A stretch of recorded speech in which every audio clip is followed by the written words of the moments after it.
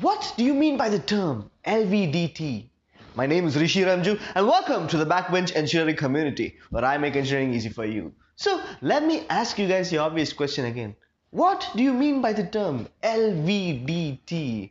Well, let's find out. So LVDT is the abbreviation for linear variable differential transformer. This linear variable differential transformer is a type of inductive transducer. A transducer is a device that converts a physical quantity into an electrical signal.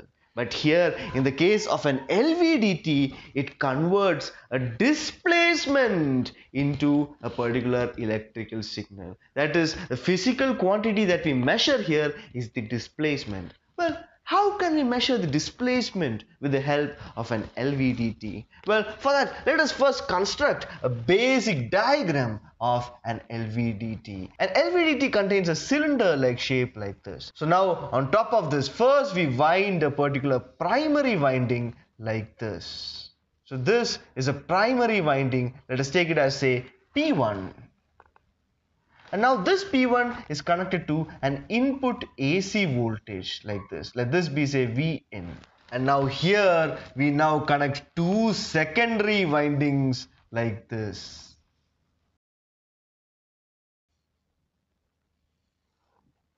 So let this be, say, S1 and let this be, say, S2.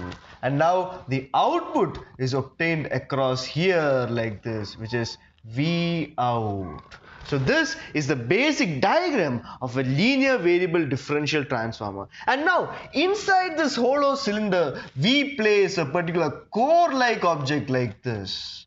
A core is placed. This is called the core, C-O-R-E, core. And now it is this core that gets displaced inside this particular cylinder, and it is the displacement of this particular core that can be converted into a corresponding electrical signal. But how is this possible? How can the displacement of this particular core provide a particular electrical signal at the output over here? So for that, in order for us to understand the concept, let us expand this diagram and draw it over here. So first we have a primary winding like this. We have a primary winding like this. And now this primary winding is connected to an AC voltage source. And now where there is a primary winding, there is a secondary winding as well. So here we have two secondary windings. So here we have two secondary windings. First one is S1, but the secondary winding is connected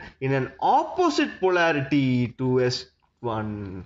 That is, S2 is connected in an opposite polarity to S1 and is connected in series to S1. And the output voltage V out is obtained over here. So this is the primary winding P1 and these are the secondary windings. So now a core is placed over here like this. This is the core. So now as the core moves inside here, we have to get an output electrical signal over here. How is that? Well, let's find out. So now, first condition, let us assume that the core is in the center like this. So now, when the core is in the center, equal amount of voltage or equal amount of EMF gets induced onto S1 and S2. That is because here, the number of turns for S1 and S2 are identical.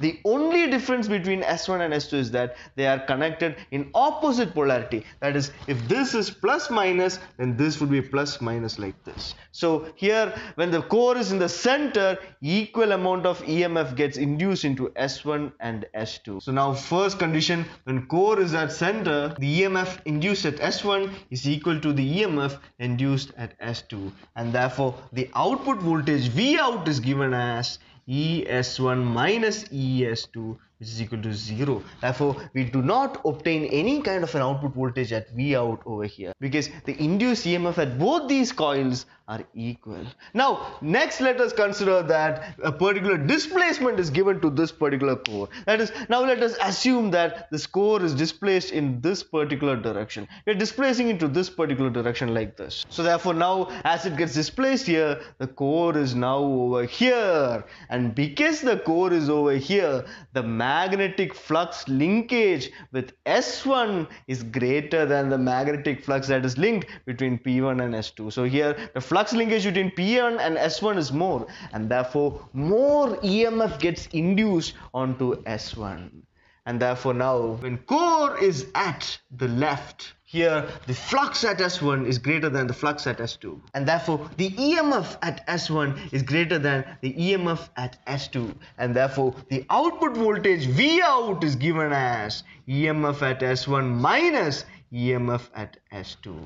So this is the electrical signal that we can obtain when the core gets displaced towards the left. Now next condition, let us assume that we are displacing the core towards the right like this. Let us displace this core towards the right like this. So now when the core is over here, the magnetic flux that is linked between P1 and S2 will be greater when compared to the magnetic flux that is linked between P1 and S1. And therefore, as there is more magnetic flux linkage between P1 and S2, more EMF will get induced in S2 rather than S1. So here let us consider the case when the core is in the right position. So when the core is at the right position, the flux at S2 is greater than the flux at S1. And because of this, the EMF that is induced in S2 is greater than the EMF that is induced in S1. And now therefore the output voltage V out is obtained as ES2 minus ES1. V out is equal to ES2 minus ES1.